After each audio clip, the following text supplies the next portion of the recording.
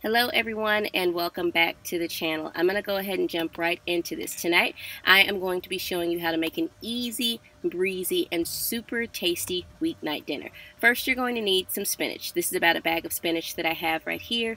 You're also going to need some chopped tomatoes. I'm using heirloom tomatoes, heirloom cherry tomatoes. You can use any tomatoes of your liking. I'm using these because I like the way they taste, and I also wanted to add a little bit of color to the dish. I'm also going to be using an 8-ounce package of baby portobello mushrooms. Now the spinach and the mushrooms, I did have those left over from another dish that I made, a creamy spinach lasagna, so I had those left over, so I didn't want those to go to waste. You're also going to be needing some pesto. I keep just some store-bought pesto on hand. I also didn't want this cheese to go to waste, so I'm going to be using just a little bit of the Italian cheese blend, and then I had a little Neuchâtel cheese left over as well. And then also for the recipe, you're going to be needing approximately a 1-pound box of linguine pasta. So go ahead and get those ingredients together, guys.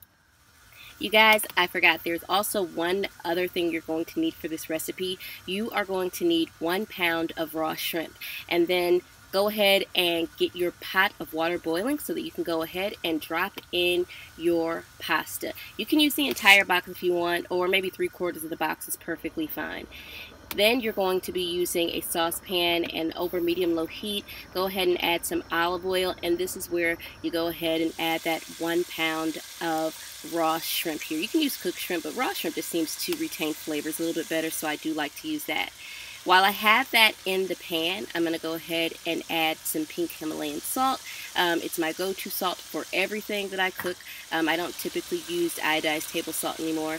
I am also going to just go ahead, just for extra kick, add some red pepper flakes. You don't have to do that for this recipe, but I tend to add that. And then I'm also going to be using some minced garlic. You can chop up fresh garlic if you'd like, but I am also the queen of keeping things like this on hand for ease. You're going to go ahead and mix it all together, and go ahead and get the shrimp nice and pink. It's going to take about maybe 3 to 4 minutes to go ahead and do that.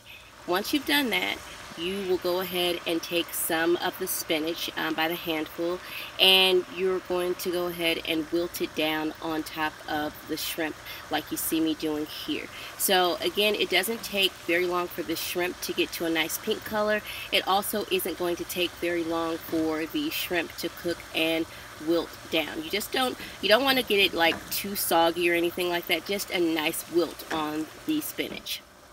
Once you do that, go ahead and add in the chopped baby portobello mushrooms. Now, if you don't like mushrooms, definitely don't use mushrooms. You can substitute mushrooms for maybe like the artichokes or maybe some asparagus in this recipe. You could possibly even do fresh green beans in this recipe. So all you're going to be doing right here, you guys, is making sure that everything is nice and blended and cooked down together.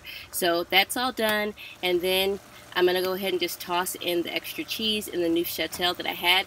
If you also have like a jar of Alfredo sauce or something like that, and you definitely want this creaminess to your pasta, just go ahead and dump that in here if you don't have the cheese or the Neuchâtel. Again, this is not necessarily a planned recipe. I just really didn't want those two to go to waste. So if you have this in your fridge by chance, or you just want to make this, then use it. If not, some Alfredo sauce would work here as well. Half a jar would probably work pretty well.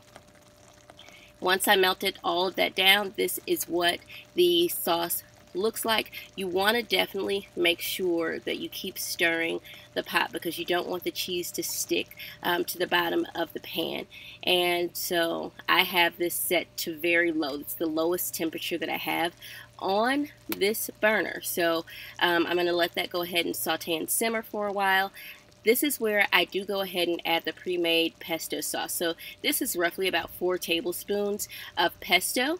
I said 3, but it's more like 4. It's like 3.5 actually. And go ahead and add the heirloom tomatoes in as well. And now give everything a really, really good mix, keeping the eye on very low. No need to turn the eye back up at all for this recipe because everything is already done. You don't want to overcook the tomatoes. You don't want to get them mushy or anything like that, and you definitely don't want to overcook the shrimp. It doesn't look like a good mixture right now, I'll admit, but you guys, this is actually a really, really good dish. So now that you've got it all mixed and the pasta, you've cooked the pasta according to the directions, go ahead and by the spoonfuls, add the pasta into the sauce and give it a nice stir. You just want to make sure that everything is nice and well incorporated. So you want to make sure that you're adding the pasta in little by little and not the entire thing. This is why I said you may not want to use the entire 1-pound box of pasta. I found that using 3/4 of the box of pasta was perfectly fine for me, so I didn't have to use all of it. So just make sure you just get in there really nice and good and mix it all together. And seriously, guys, it's as simple as that. This entire meal from start to finish probably was about 28 to 30 minutes for me to make, and it's really, really tasty and good. Go ahead and plate it, top it with some grated Parmesan and maybe some more red pepper flakes, and there you have an easy weeknight meal. So hope you guys enjoyed. Don't forget to subscribe, turn on those post notifications, share, and comment. Thanks for watching.